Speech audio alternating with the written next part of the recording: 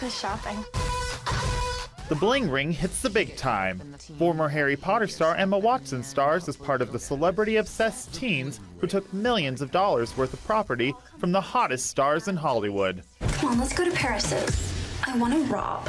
Watson was initially nervous the film would glamorize the exploits of this group of young criminals. I was definitely concerned at one point. I was like, oh my God, everything looks so incredible that people might, it might be glamorizing all of this.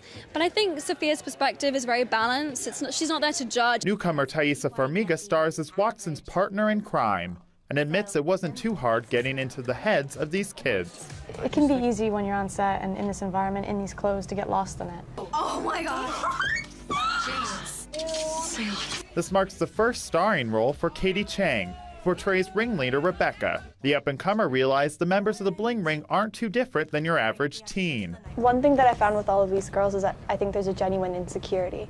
There's a genuine lack of self-confidence or lack of self-worth, and I think as teenage girls, unfortunately, we're relatively familiar with feeling that way. I'm a firm believer in karma, and I think this situation is a huge learning lesson for me. In Hollywood, I'm Topher Gok Roger. Spiritual human being. I want to lead a country one day, for all I know.